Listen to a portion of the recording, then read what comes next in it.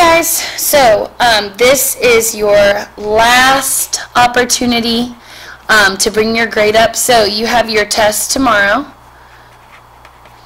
and then we're going to just do 6 problems right now. If you do them, you get extra credit, and they'll be added to your test grade. Hopefully this can help bring up some averages. So take a look at number 1. One of the things that's covered on your test tomorrow is factoring. So hopefully you recognize this is a perfect squares. So that means that I can take the square root of 4x squared, the square root of 81, and then I can do a plus and a minus parentheses. So that'd be a 2x here, square root of 81 is a plus 9, the other I'd put a minus 9. Now remember, when that's equal to 0, I'm going to set each of these pieces equal to 0 as well. So I'll let 2x plus 9 equal 0, then I'll let 2x minus 9 equal 0. From there, my plus 9 moves over, 2x equals negative 9. Then I'll divide by 2 on both sides. So my first answer would be negative 9 over 2. Second one, I take my minus 9 across, 2x equals positive 9. Then I'll divide by 2 on both sides, x equals 9 over 2. Now, your test tomorrow is multiple choice, so remember that that's the same as if it said that. Okay, this and these are exactly the same thing, so it doesn't matter which one it looks like, they're equal. Okay, so next one, you're going to need your difference of perfect cubes formula for this. So it will be on the board tomorrow. But when I'm looking at number 1, the first thing I notice is that in the middle this is a minus sign, so that means that I need to make sure that I'm using this formula right here. So if it's a cubed minus b cubed, it's a minus b, a squared plus ab plus b squared.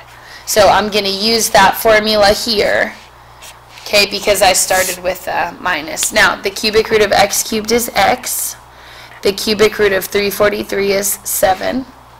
And from there, I'm going to follow my formula right here. So a minus b is going to be an x minus 7. A squared is going to be an x squared, plus 7x for my AB, and then 7 squared would be a plus 49. Now remember, if that's equal to 0, just like last time, I have to set both of these parts equal to 0.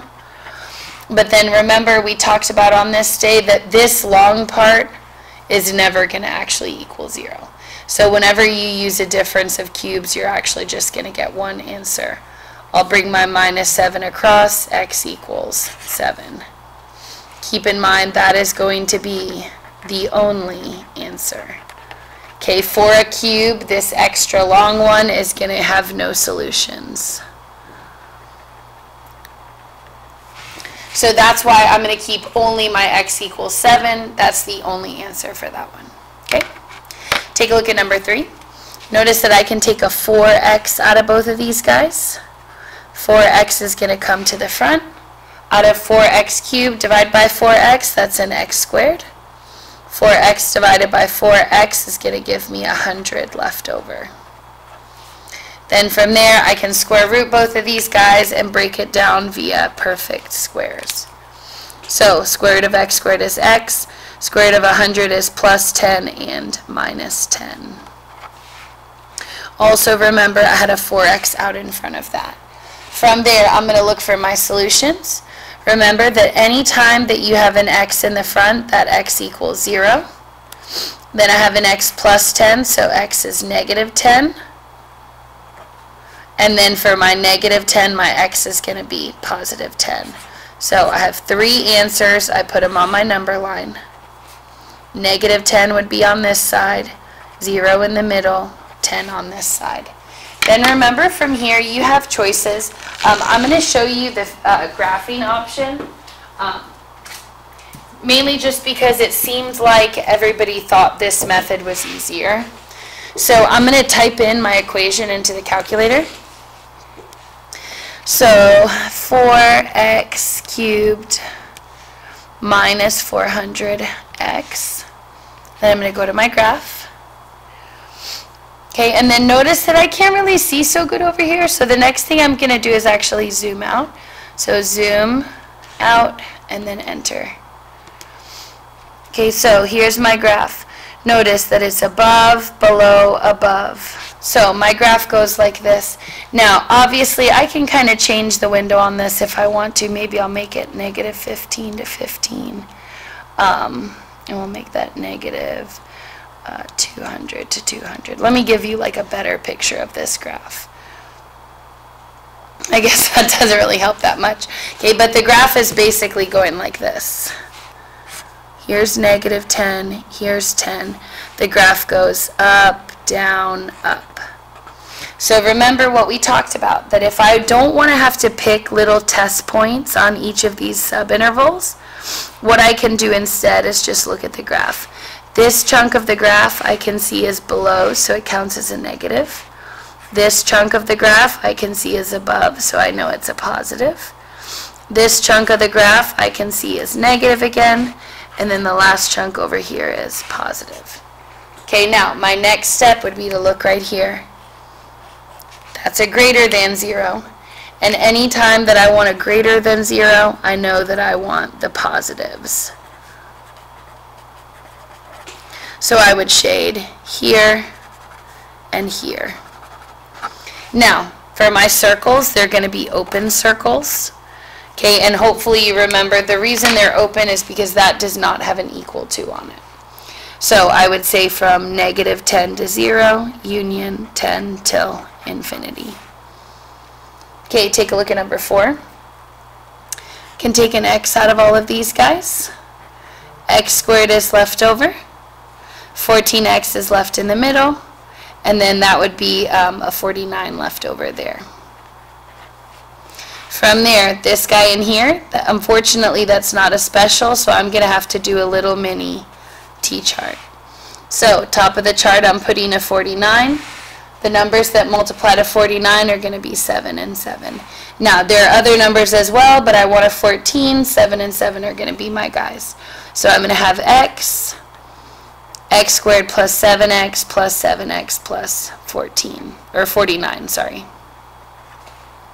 Then from there, I can look at these two guys and these two guys, look for what they have in common. I can take a 7 out of those, I can take a 7 out of those. So my 7 comes to the front, I have an x plus 7 left over. This 7 comes to the front, and then 7x divided by 7 is another x, 49 divided by 7 is a 7. Then from there I see that these guys match each other. That's good news for me because that means I have an x plus 7 as one factor. And actually I'm realizing I wrote this wrong. That shouldn't be a 7 at the bottom, that should be an x at the bottom. Which means it should actually be an x on the outside here as well. So then from there I can take out an x here plus 7. Okay, then from there I see that I have x plus 7 twice, so that tells me that that's really an x plus 7 squared less than or equal to 0. Now, I'm going to have to, I guess, do this one on the back, but pretend it's not there for right now. So for this guy, x in the front, x equals 0. Then x plus 7, x equals negative 7. And then from there, I'm going to set up my number line, negative 7 and 0. Now look at your symbol here. I can see that that is going to be a closed dot. So closed dot here, closed dot here.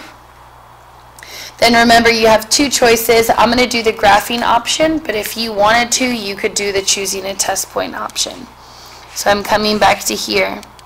I have x cubed plus 14x squared plus 49x. And then I'm going to go into my graph.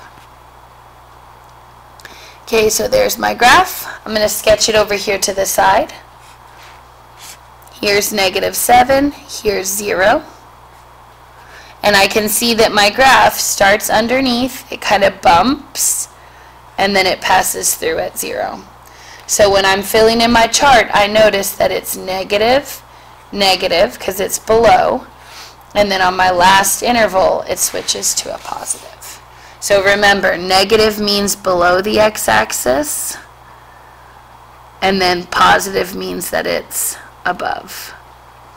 Then from there, I look at my symbol here. This is a less than 0, And remember that for less than, I want the negatives. So I'm going to shade here, and then I'm going to shade here. So from there, my final answer would be negative infinity to negative 7, union negative 7 to 0. Now, if you wanted to squish this all into one big interval, that would be fine. Negative infinity to 0, that would be the same. So you could choose to write it like this as two separate intervals, or you could choose to squeeze it together like that. And either one of those would be totally fine. Okay? All right, last two questions. Okay, so we're going to do number 5 right here. So I'm going to set up my t-chart over here to the side. So I have negative 24 at the top. I need numbers that multiply to 24 and subtract to 10. So I got 1 times 24, that subtracts to 23. 2 times 12, and then when I notice that can give me 10 here, I know those are my numbers. So I'm going to do 12 minus on the 2. So I have x squared minus 2x plus 12x minus 24. Remember, I'm separating my 10 into a 12 and a 2. From there, look for your GCF. Can take an x out of these two. That leaves me with an x minus 2 left over. Take out a 12 from here. And when my 12 comes out, that's going to leave me with an x minus 2 there as well. Then I look at my factors. I notice that they match each other.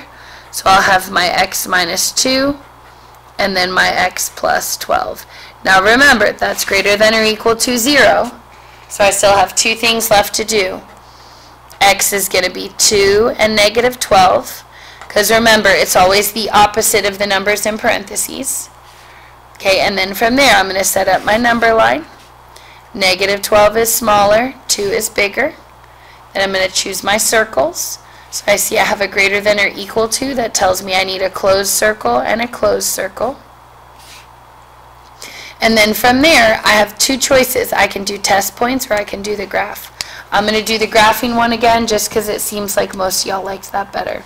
So y equals, I'm typing this guy in right here. I have an x squared plus 10x, x squared plus 10x, and then minus 24. Then I hit my graph button here. There's my graph. Okay, I can see that it's a U shape. I'm going to sketch that on here.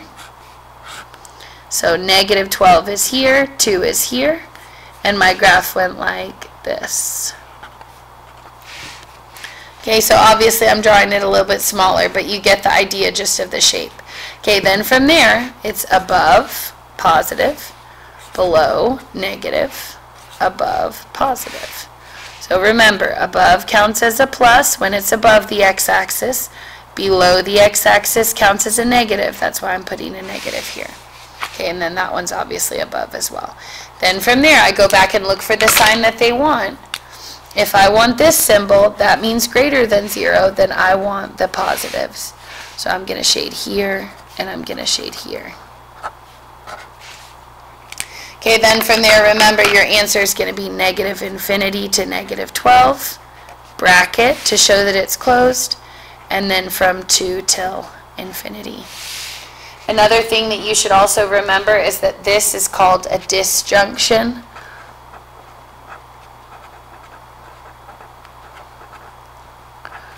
Okay, so you may see that on your quiz tomorrow, or your test tomorrow, you may not. Okay, last question. I'm going to try to squeeze it in here. So your equation was 4x squared minus 4x plus 5. So this is number 6. You're going to use your formula, which you will have tomorrow. So it's x equals negative b plus or minus the square root b squared minus 4ac all over 2a. Okay, so that's the equation that we're going to be using here.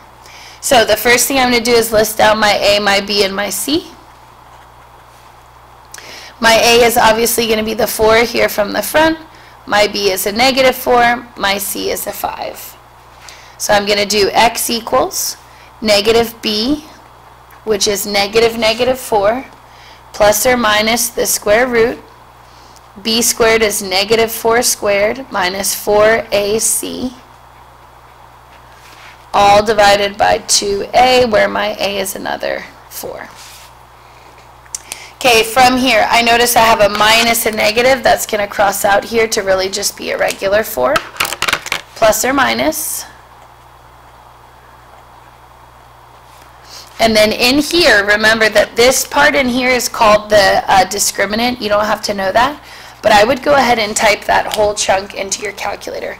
Remember, you do not want to use the square root when you do that. So I'm going to do negative 4 squared minus 4 times 4 times 5. So I get a negative 64 under there. Okay, then on the bottom, 2 times 4, that's an 8. Okay, the other thing we talked about in class today is that whenever you have 64, if I try to type that in here under a square root, I'm going to get an error. So I have to remember that that negative 64 can be split up into 64 times negative 1, and then the square root of 64 is going to be 8, and the negative 1 is going to be an I. So really, that can reduce for me to 4 plus or minus 8i over 8. Okay, now from there, the last thing that I would do is look at each of these coefficients and see if any of those can reduce. So I notice that I have a 4, an 8, and an 8. Well, then all of those have a GCF. Those can all be divided by 4. So if I divide 4 by 4, let me get a little piece of scratch paper here. So if I divide 4 by 4, I'm going to get a 1 plus or minus. Then 8 divided by 4 is a 2i, and then 8 divided by 4 is a 2.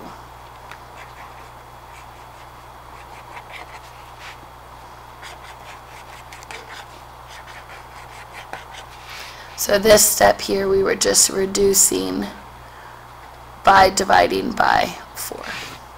Okay? So that's really all you have to know for tomorrow. You can do it. Remember, this is extra credit, and you get to use your notes. So we'll see you tomorrow.